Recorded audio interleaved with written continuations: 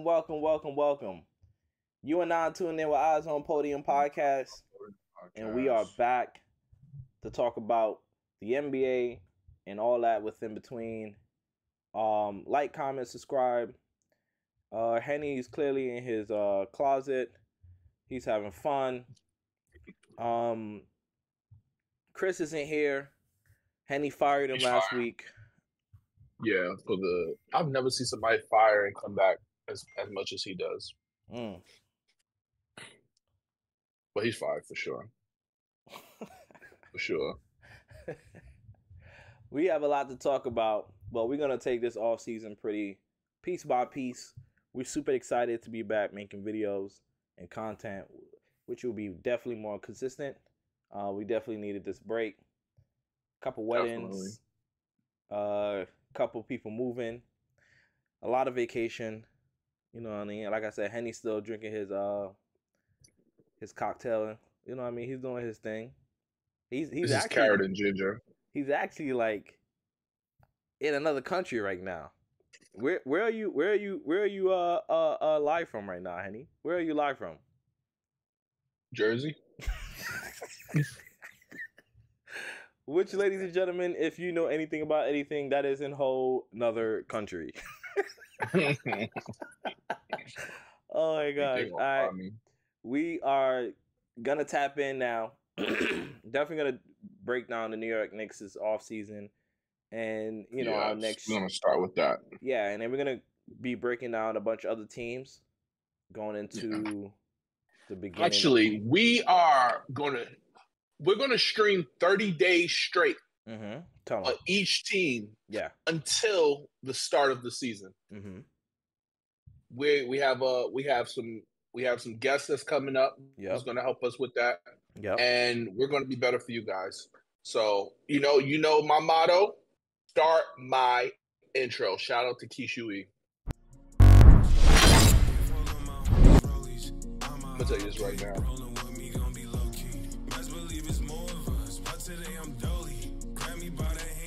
She don't even know me. Open hit the corner for the three, nobody noticed them. Catch me out in traffic, keep it curry when I'm closing up. No one should be talking, eyes on podium. No one should be talking, keep your eyes on the podium. I go try my ring, give all of my homies rollies. I'm a hot pig, rolling with me, gon' be low key. Best believe it's more of us, but today I'm dolly. Grab me by the hand, damn, she don't even know me.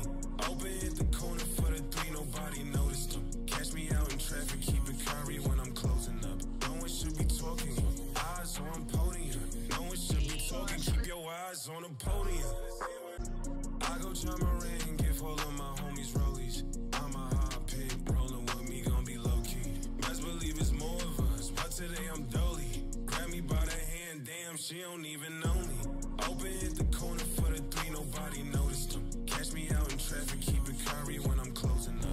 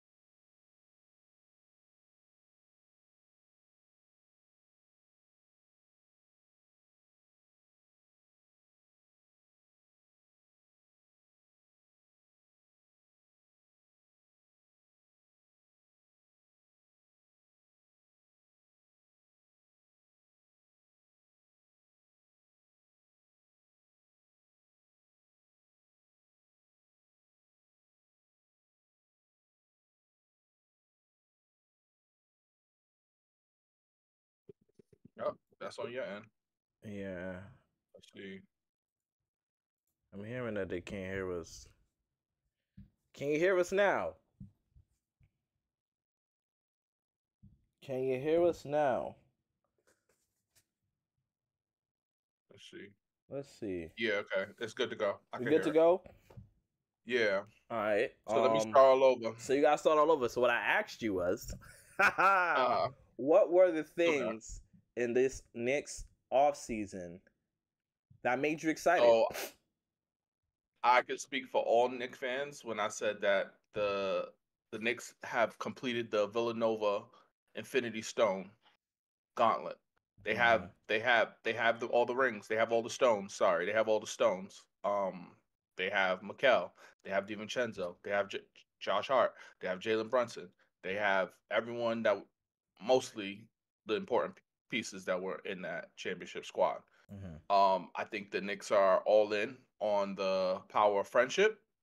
They're gonna do that, and the chemistry should be on 1,000. Chemistry definitely should be on 1,000 during the regular season. That's what I'm happy about. That's a great move for the Knicks. And speaking on Mikel, he's a great two-way player, spot up.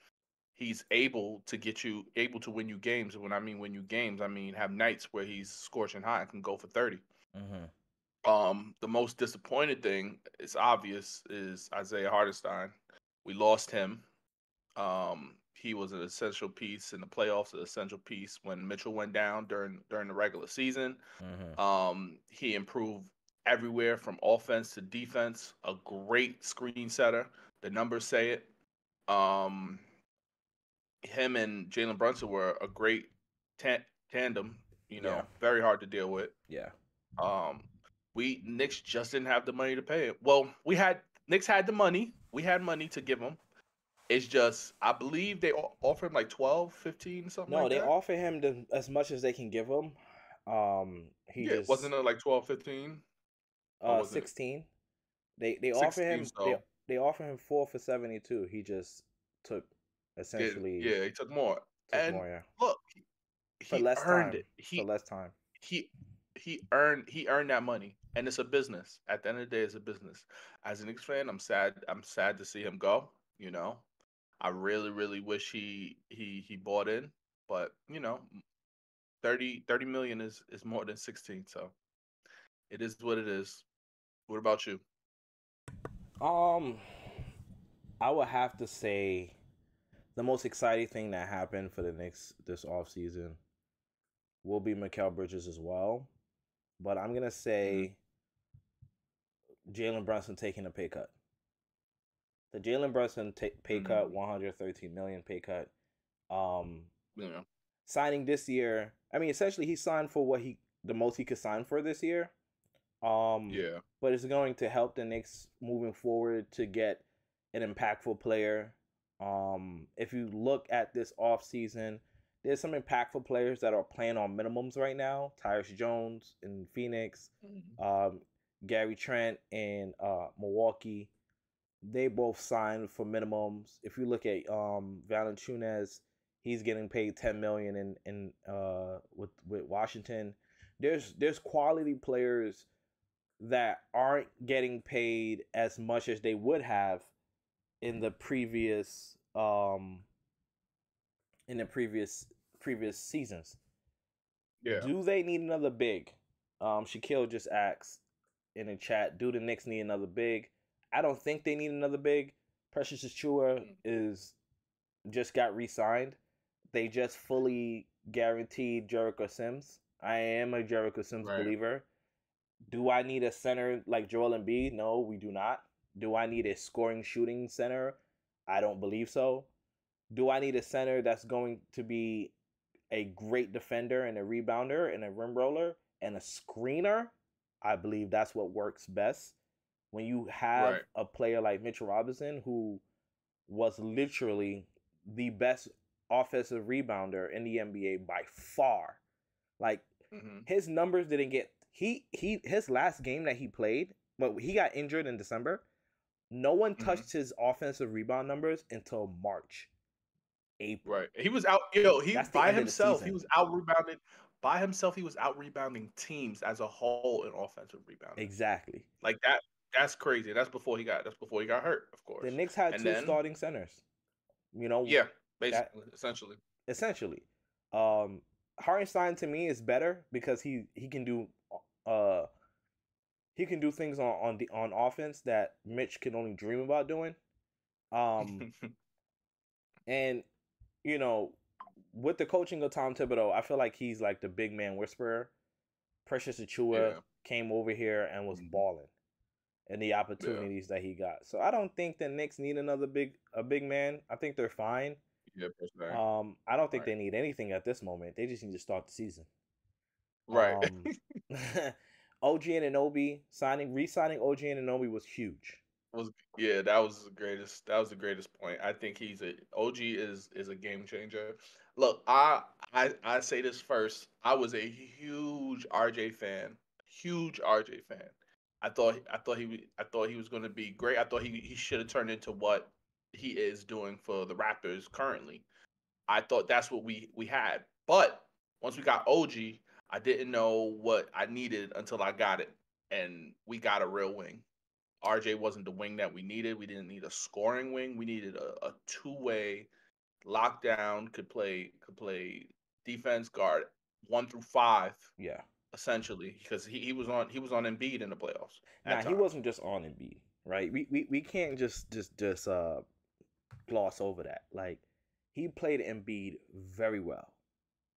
Extremely well. Yes. They went to that in the fourth quarter, which I think is the reason why they was able to pull away with the win.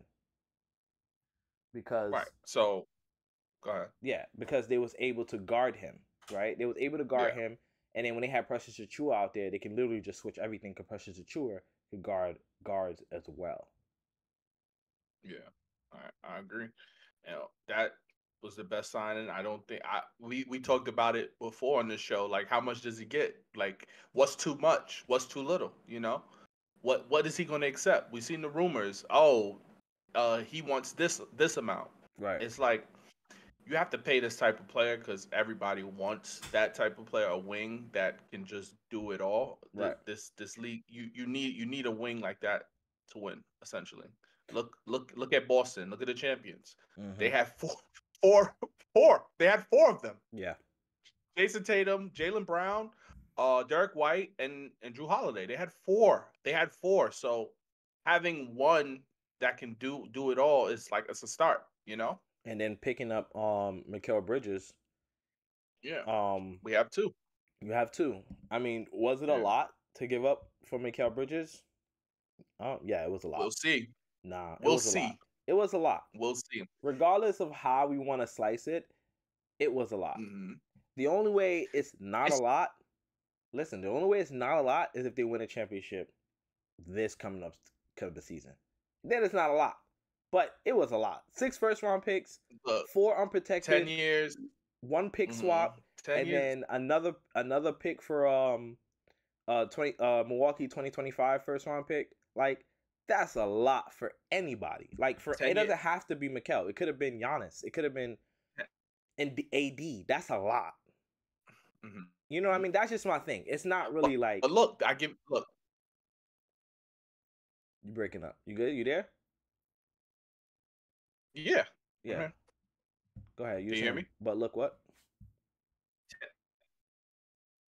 10 years down the line, when the picks are and they're playing, they're in like their 3rd, 4th season, we'll see what these players turn out to be, because they're going to go back. Oh, the Knicks gave up this, and this was the pick that they took at that time. Right.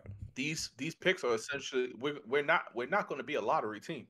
These picks are essentially going to be bottom half, 20 to 30.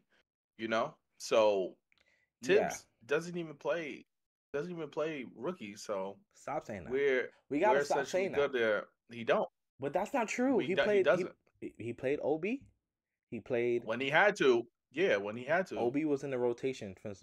He was in the rotation. Quickly was in the rotation. Grimes was in the rotation. We gotta stop with these old narratives that he don't play rookies and he don't, like, that's not true. He's done it. With the Knicks, he's done it. When Julius Randle was bumming it, he went to the bench. He automatically came back in because it was his time to come back in. And Because he's the best player. Obi was having a great. It's not like Obi was bumming it himself. He was being great on the court.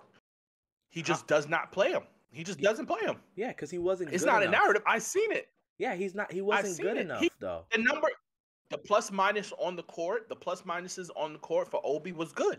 It was good. When he's on the court, he's a plus. Yes, he's a plus. Playing against it was a lot of games. It was a lot of games that Tibbs did that. Playing against the second unit, he played okay, right? He still wasn't a good rebounder, and he still couldn't guard guards, right? So he was still a liability on the court, okay? And he's not giving you 20 points on the other end to make up for it.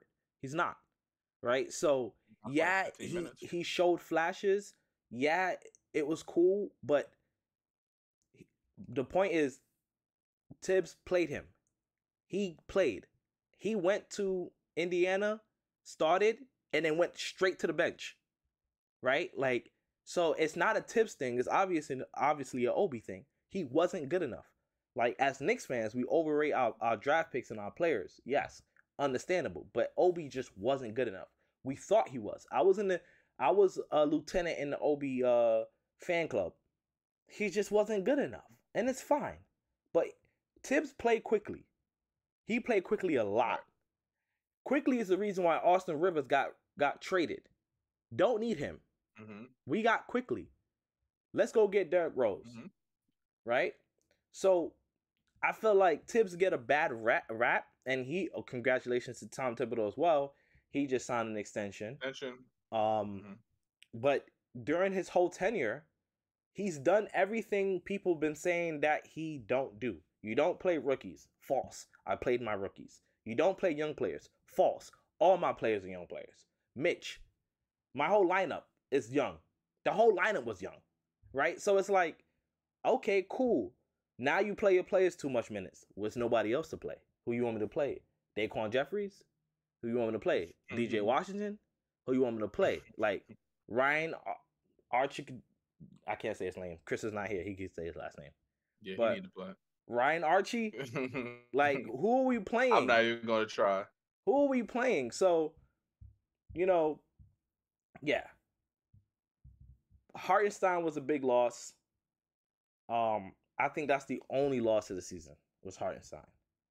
How do they replace him? He's irreplaceable. How is the offense gonna look with? Yeah, you can't replace him. I watched the highlight. I watched these games. You know what I mean, and I'm trying to figure out a way. Can Julius be that player, that hub, that offensive hub? Can Julius make those passes where he's leading the man to the rim, bounce passes? Can he make the cut passes? I mean, he's gonna have to. Mikal Bridges is there. But I think it's more than that, though. I think it's more than that. What Hartenstein did. We would want Julius Randle to do that, but it's more than that. Like, it's the picks, it's the boxing out, it's the awareness of the mismatches. He has gotten better. Let me start there. He has gotten better, but it's the shot selection. That's part of the IQ of being that hub that you're talking about. Mm-hmm. Hartenstein had that. Can Julius figure it out? Maybe. I mean, think he has the ability. I would say he has the ability to do what Hartenstein does. I think what's going to be. Are we going to see it? I think what's going to be intriguing to watch is the Josh Hart and Dante DiVincenzo pairing coming off the bench. How does that even look, right? I watched the Bing Bong panel with Spike Lee, Ben Stiller, Clyde Frazier, Josh Hart, Jalen Brunson, and Kazim was the moderator. It was awesome. It was dope. 40 minutes. And Josh Hart was like, I'm not trying to play 40 minutes no more. But 29-30, we can talk. Like 29-30 is what he want to play. Yeah. If he's getting 29-30, then he's definitely playing minutes at the 4. He would have to be. What is Dante gonna be playing? Because Mikel got to get 35, right? So what is Dante playing? 20? 22? So why can't just because he's playing the 4, why can't Josh Hart play the 1? And essentially not the 1, but running the offense, like the He 1 could. he's in. He's in. You have Dante DiVincenzo, you have Mikel, OG, and then Sims or Precious, whatever the game is calling for. I like that. And then maybe Mikel sits and you put in McBride, whenever he could get his 10-15 minutes. Yeah, so I could see that's what I was gonna ask. Like, so McBride is gonna be the odd man out. He's the ninth man in the rotation. He's gonna he's gonna be the player that's probably not gonna be playing as much.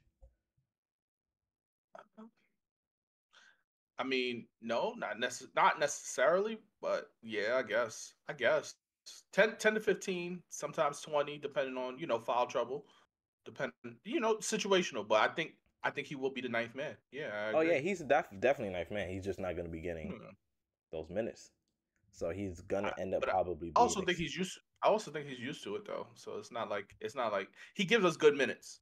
So it's not like it's a bad thing that he gets. He gets 10 to 15. Like he gets 10 to 15 and it ends in a positive. Right. Like 1 steal, 2 assists, 5 points. Right. That's solid. So I'm fine with that.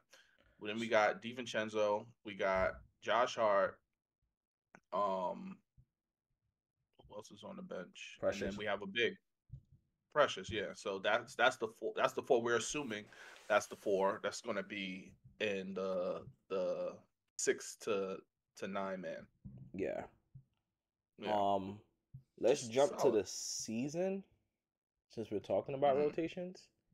The Knicks open the season up against the defending champs, the Boston Celtics, October 22nd.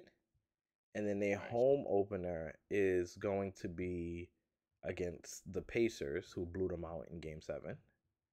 The game after that is going to be the Cavs, who just got a new head coach. And then it's the Heat. And we know how the Miami Heat and New York Knicks rivalry runs deep. Just those 4 games in itself is tough. The Knicks are playing against 1, 2, 3, 4, 5, 6 playoff teams. Pacers twice in the first 10 games. So what I like to ask you is, what do you think the Knicks will go in those 10 games?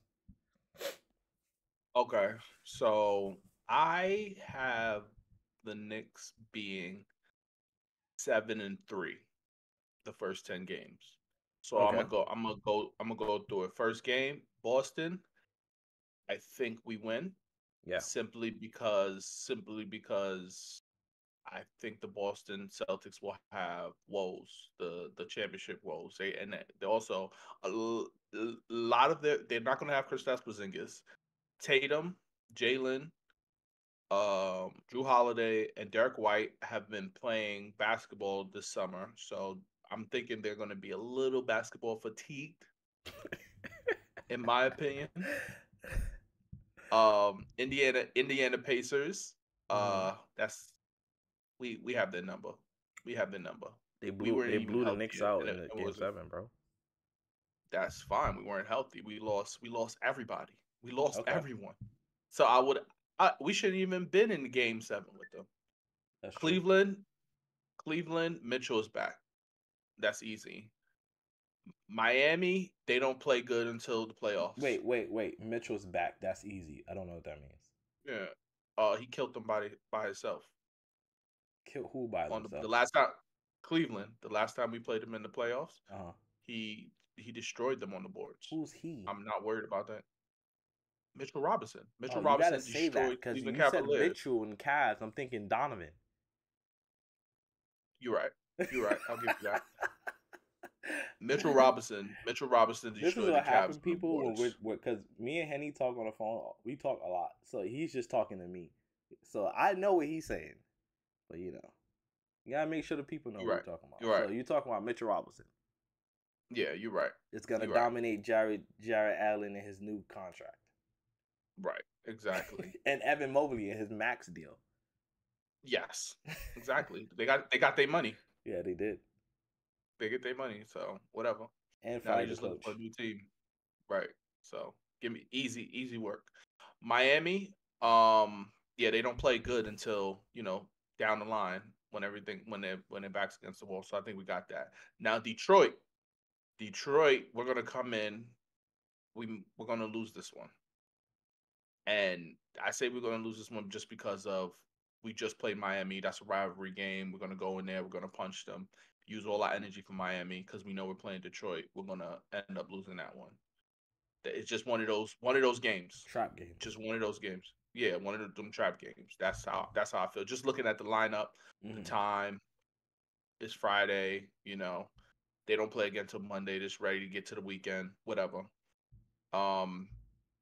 Houston, we win because we just got trampled by Detroit. Keep it up with Atlanta. I don't think we beat Milwaukee. Mm-hmm. I think Milwaukee has a lot on their plate. I think they got something to prove. So I don't think we beat Milwaukee this early. Mm-hmm.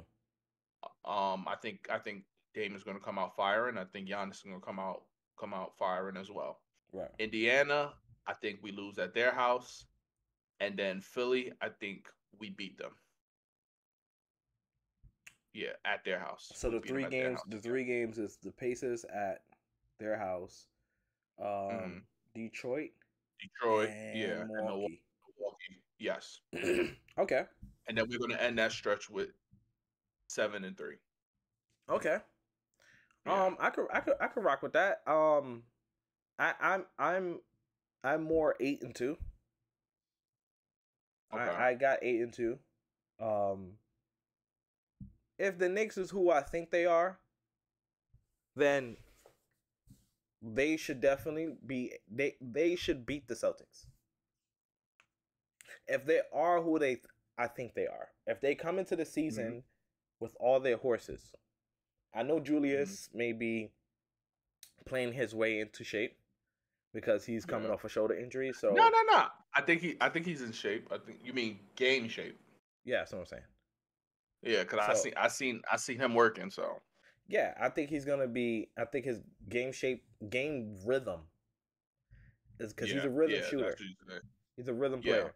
So the rhythm is really, I think he's probably gonna be trying to get back. So as Mitchell Robinson, I think he's gonna come into the season a little bit out of shape, a little bit heavy. I could be wrong. But he's been working. I've been following all of the players. Because he's still not clear, all right? Have been working. He's still not clear, right? Oh, Julius? Not Julius. Mitchell Robinson. He's not clear to play yet, right? Mm-hmm. Right. So, we'll see what happens with his health. Yeah. But I got them 8-2. If they are who I think they are, if Jalen Brunson is really going to be continuously to be a MVP candidate, if he's really a superstar, if Mikal Bridges is really a borderline all-star like a Drew Holiday, is he our Drew Holiday? If is Julius really that secondary engine? Is Mitchell Robinson really the best offensive rebound in the game? Is Josh Hart really a six-man of the year candidate? Is Dante DiVincenzo really one of the best shooters in the NBA? If those things are true, then I got them beating the Celtics. I got them beating the Pacers. I got them beating the Cavs. I got them losing to Miami. Okay. Right? I got them destroying the Pistons. I got them losing to Miami. They're going 3-0. I think Miami is gonna just scheme a certain kind of way. It's probably gonna be a close game. Calls may not go if the ball may not bounce. Calls may not go a certain direction. You know, a couple missed open shots. I feel like it's gonna be one of those nip and tuck games. The Pistons, Knicks don't lose to teams under 500. That just don't happen, right? They literally they had an insane record last season. So if a team that's historic like casually consistently under 500, I'm gonna say they're gonna destroy the Pistons. The Knicks then play the Rockets, which is going to be a tough game in Houston. I think the Knicks lose that game. I think they lose in Miami. I think they lose in Houston. Houston is a great home team. So I got Houston. I give you this too. Like their whole roster is playing for contracts too. Sengun hasn't got signed yet. Green, and I believe Smith. He might be on. Jabari's next year. I think he's next year. Next year, right? Yeah. He's in So their main guys haven't. I think they got an awesome leader. Their leader is their head coach. Sort of like what the Knicks situation was a couple years ago. Their leader was their head coach, and I think if your leader is the head coach, your team is starting off ahead of the game. Then they go into build around the Doku. Atlanta, which again, that team is trying to lose. Even though they got Trae Young, all-star point guard, I just don't believe in them. You think they're trying to lose? It feels like it. It looks like it. We'll definitely tap into it when we break down the Hawks soon. But I have a lot to say about the Hawks. 30-day stream. I don't want to, jump too far ahead. But then the Bucks. The Bucks play a drop coverage. I don't feel like there's a team in the NBA that can play drop coverage and beat the Knicks. Why? Jalen Brunson. Especially Jalen Brunson, especially when he's a midi magician. He's coming off a screen and there's nobody in front of him. Just a big backpedaling. Good night, Iron. So I got a question. Now that these screens are being set by Julius and Mitchell, are you still confident?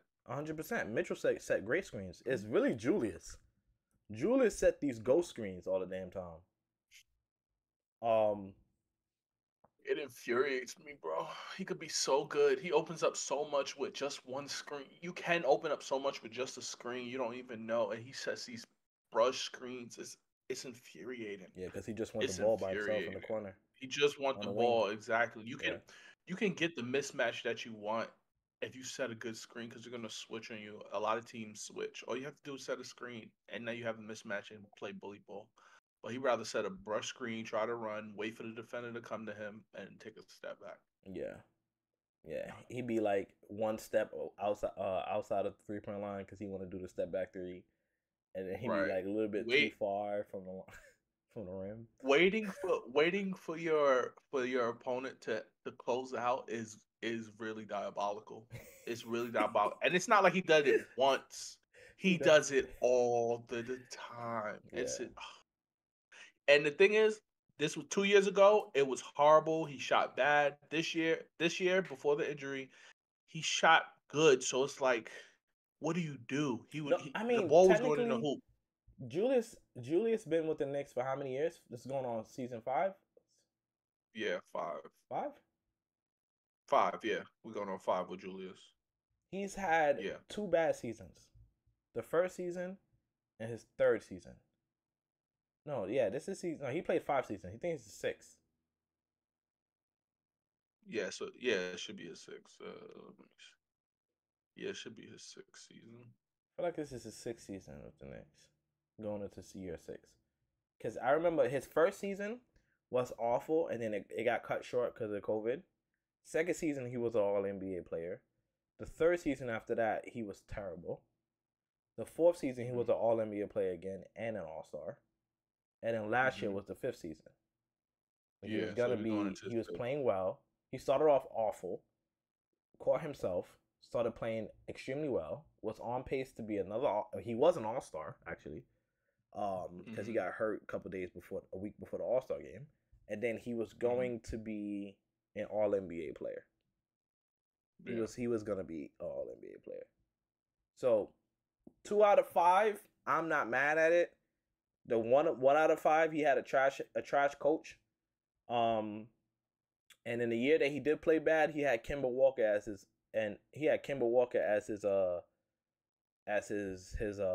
point guard and Fournier as his 2 guard, which neither one of those players are in the NBA now. That's all I'm saying. Fournier is. I'm still a Fournier fan. And his starting center was Nerlens Noel, which again, 3 of those players are not in the NBA anymore. And any of those 3 players are on the roster. Chris says that the Knicks are gonna start 10-0. Book it. All right. Okay. I'll take it. I'll take it. Whatever. I'll take it. Okay. I'll take it. I love it. That's funny. I definitely love it. Let me see if we have to cover. Did we cover everything? Oh, the wins loss. The Knicks are 52 and a half. 52 and a half. Lakers. The Las Vegas. Sorry, Vegas has their odds at 52 and a half wins this season. Okay. Are you over and under on 52 and a half for the Knicks wins this season? I am over 52. You're over 52. Yeah, I'm over 52. What do you think they might end up at? 55. Yeah. I think that's I want to say 60 because like you said, if they are who they say they are, it should be a 62 win season because we're a tier 1 team. But I'm going to go, my gut is telling me 55 because just because it's the first year of being good. I don't know how to act.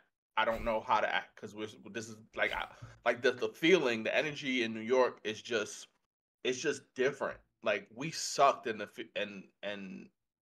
New York was on fire because we just be winning. We will win a game in a crazy way. New York be on fire. But now that we're good, we're competitive, we're a tier 1 team.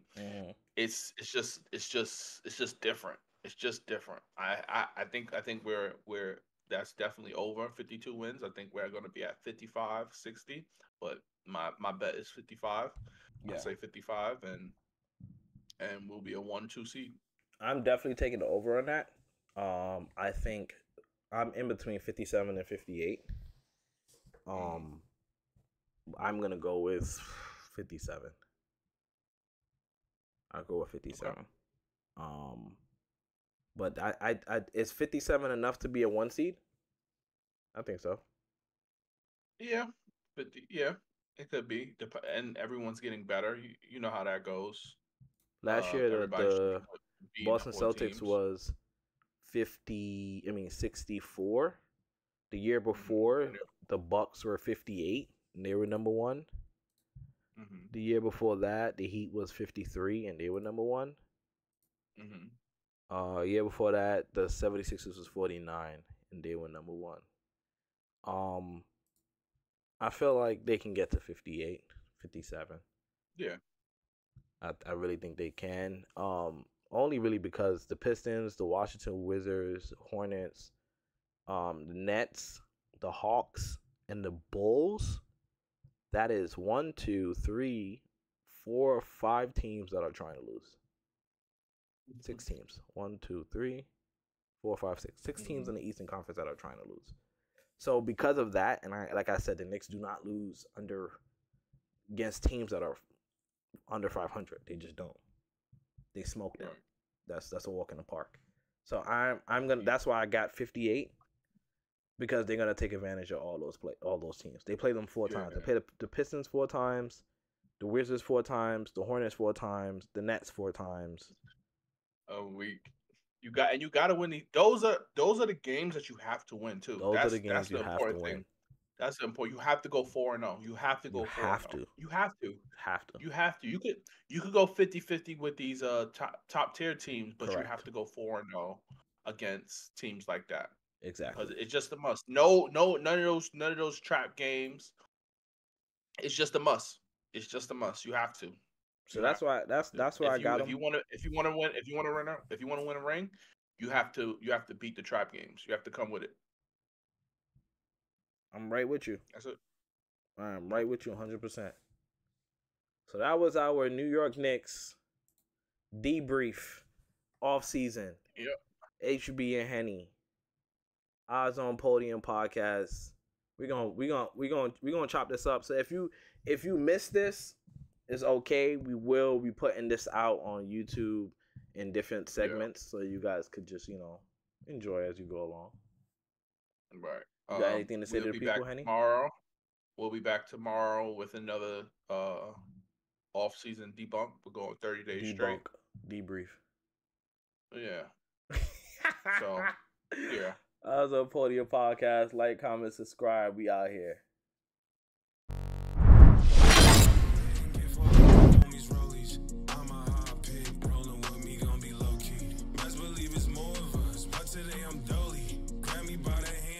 She don't even know me. Open hit the corner for the 3, nobody noticed them. Catch me out in traffic, keep it curry when I'm closing up. No one should be talking. Eyes on podium. No one should be talking. Keep your eyes on the podium. I go chime my ring, give all of my homies rollies. I'm a hot pig, rolling with me, gon' be low key. Best believe it's more of us, but today I'm dolly. Grab me by the hand, damn, she don't even know me. Open hit the corner for the 3, nobody noticed them. Catch me out in traffic, keep it curry when I'm closing up. No one should be talking. Eyes on podium. No one should be talking. Keep your eyes on the podium. I go chime my ring.